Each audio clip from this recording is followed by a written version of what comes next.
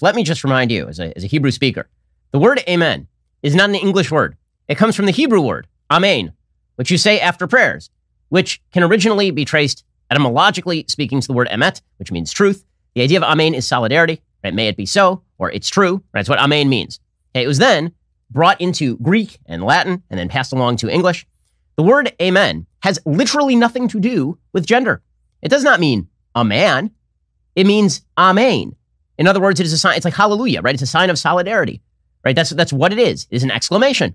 And yet somehow leftists have decided that the term amen, because it is spelled A-M-E-N and includes the word men, somehow is gendered language. And so we are also supposed to say after prayers, a women,